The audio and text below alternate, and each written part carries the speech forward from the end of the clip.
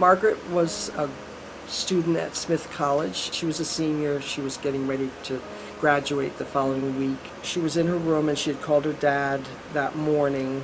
Said, "Oh, I've got a headache. I don't feel good." Her girlfriends heard her in her room. Something wasn't right because they were knocking on the door and she wasn't answering and they heard sounds.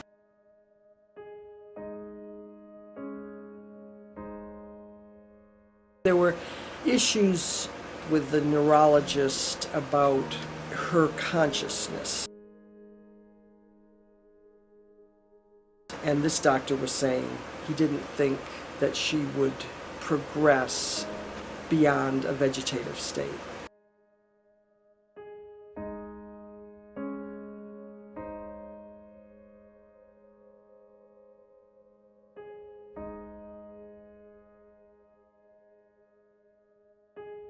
There was a study looking at people who had traumatic brain injury who were diagnosed as being vegetative, and 41% of them ended up being in the minimally conscious state. And the decision points are very early. Your life is turned upside down in an instant. A week before you graduate in college, something happens and you have to make a choice.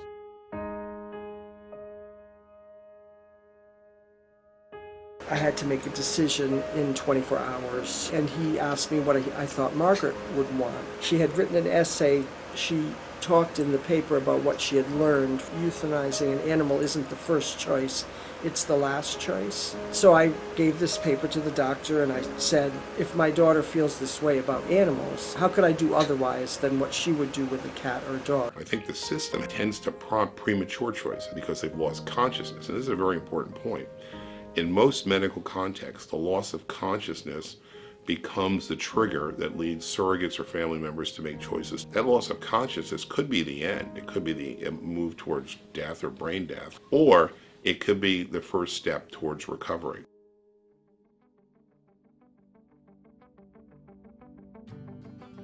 I decide that we're going to do everything, and she goes to Spaulding Hospital. She has intensive therapy.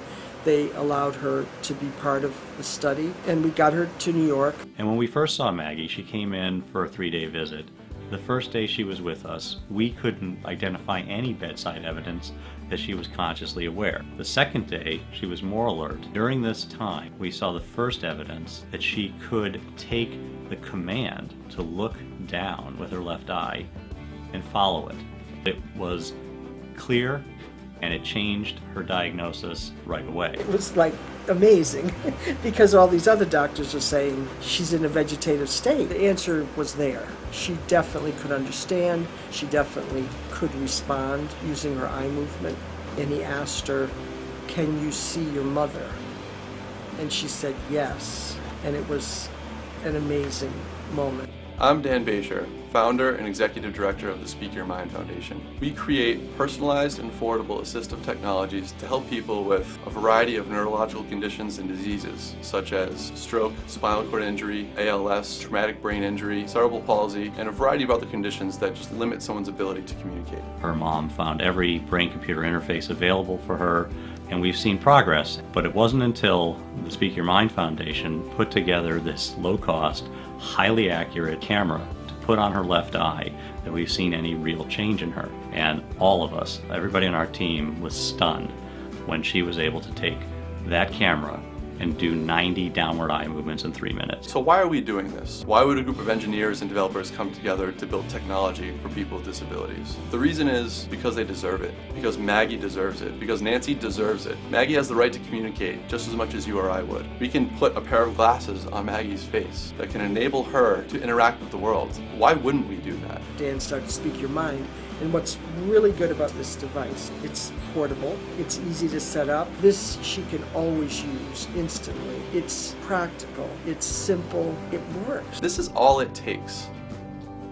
A pair of cheap hipster glasses that we picked up at the store, a webcam from Radio Shack, and creating a piece of software that can use that piece of technology. The alternative on the market today is $15,000. This is $30. It doesn't have all the bells and whistles the other one does. It may not have all the features, but you know what it can do better than that other device? It can help Maggie to communicate, and it can certainly help a lot of other people just like Maggie to communicate as well. Probably what will most address this population are the affordable, accessible, interventions of the sort that are being developed by Speak Your Mind. And I think that's really the only way to go, because we're talking about 200,000 people who are potentially going to be helped by this. Right now, Speak Your Mind is at a very exciting time. We've built a series of prototypes like the glasses that you saw Maggie wearing. We've built other types of devices too that can leverage whatever abilities that individual has. But now we need your help. We need to take these prototypes and build more and more technologies and scale them so that we can help more and more people. Put yourself in Maggie's position. Put yourself in her shoes and think about what it would be like to not be able to tell your mom that you love her, and just let it settle in just for a minute. Your support is going to enable many, many others like Maggie to communicate effectively, to express their personalities, to control their environment, and to speak their minds. One more time, just give us another yes. Yeah. Yes. Excellent. Perfect. Wow. All right.